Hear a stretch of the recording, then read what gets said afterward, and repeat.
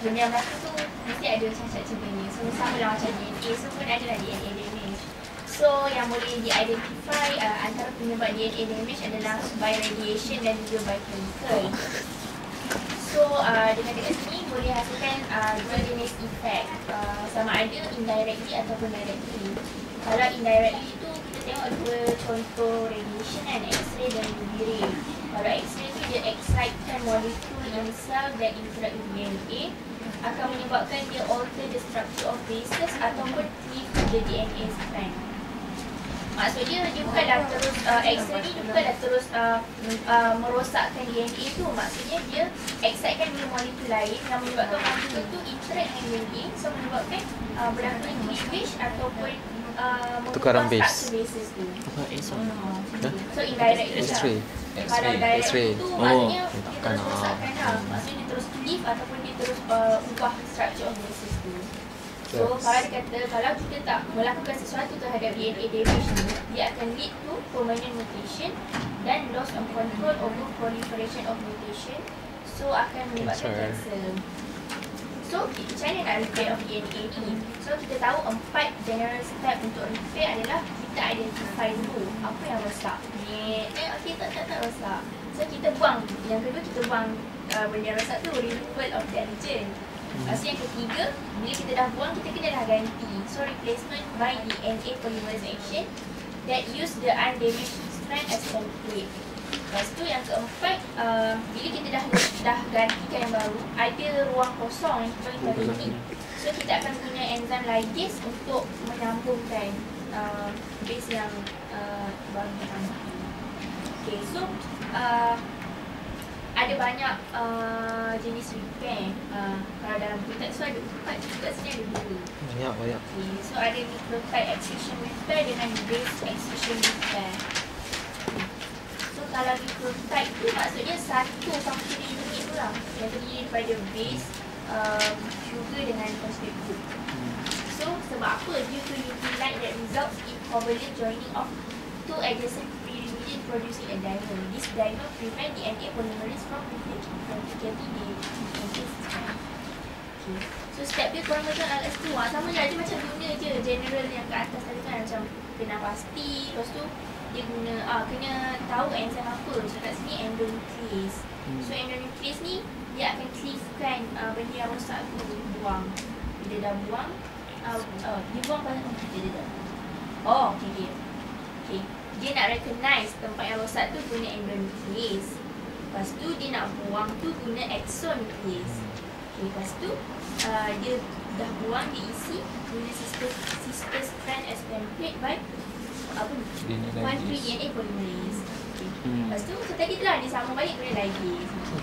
Kalau base excision repair ni maknanya dia salah nak base dia lah yang rosak. So kita nak buang base dia. Sama juga, cuma dekat sini kena ingat dia punya enzim adalah glycosylase. Glycosylase yang menjadi ini yang menjadi petunjuk. Oh ni salah ni, bukan base ni. Base dia dah rosak. Glycosylase yang boleh kerja. Lepas tu glycosylase yang detect glycosylase yang detect. Untuk Lepas tu apa tu tadi? itulah cleavage of glycosidic bond kan. Sebab kita tahu yang menghubungkan antara base dengan sugar adalah glycosidic bond. Lepas tu endonuclease tu akan recognize initiate excision and death. Sama lah macam tadi, so dia pun guna. So ada lagi base okay, so kalau recombination of DNA, dan kalau korang raya boleh lah tengok kat YouTube kalau nak nampakkan nanti apa view kan. Kalau kononnya macam dalam apa recombination of DNA ni, macam dari segi nama dia kita tahu lah dia menggabungkan dua DNA. Kononnya ada DNA satu ni yang macam bagus lah, so kita nak gerakkan DNA karakteristik tu dalam DNA lama tu. So dia pisahkan DNA lama, dia bagi ada ruang, so DNA yang baru ni akan attack, so form a new. So tu sebenarnya general view of the combination of DNA. Macam kita kata kat sini, technique or joining DNA sequence into new combination. So sebab apa gunanya kita nak combine? So to explore and manipulate gene, so kita boleh banyak-banyakkan lagi jenis gene.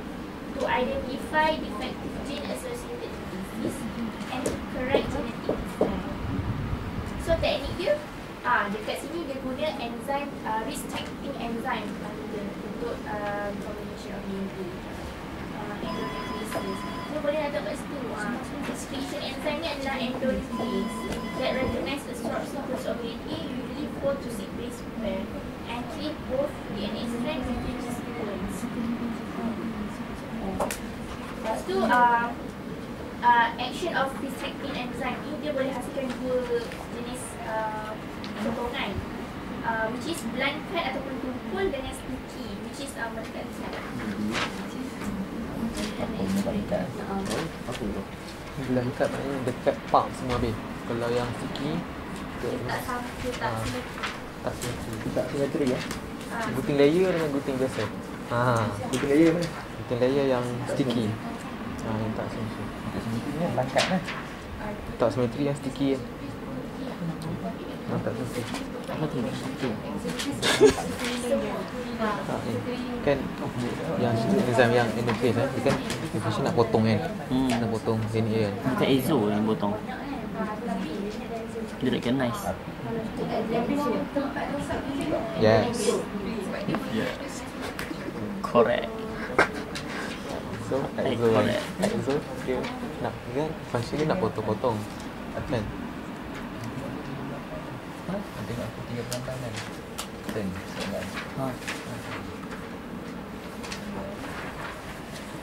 So ada exonuclease dia guna gunting biasa. Ada exonuclease pakai gunting layer. Gunting layer kau tahu macam ni kan? Dia ada lubang-lubang kan? So when dia crack, ada yang tinggal kan? Sama macam ni. Kena crack macam ni, tapi dia macam sarung. So dia tinggal sini. Kalau ni kan, dekat sini dapat dua yang macam sama lah. Dia potong ni. Straight lah. Gunting biasa kan? Mesti pump, lawa kan? So, sekejap. Apa point hang sekarang ni? Kau Apa beza blunt cut dengan sticky tu? kan macam Oh, ni blunt cut dengan sticky. Yes. Blunt ni dia ambil kecil bawah ni je kan? Dekat dia macam ambil straight. Dia tak ada apa? Tak ada bergerigi. Bergerigi. Tengok gerigi tu lah. Oh, dia tak. Okey, yang ni? Ini dia bergerigi. Maksudnya dia nampak ni ni. Macam ni. Dia macam ni. Layer. Boleh juga kata ni dia gaji mak ni pisau. Boleh. Yes. Original skin. Nak urut ya. Original. Jangan kahwin. Ha? Dah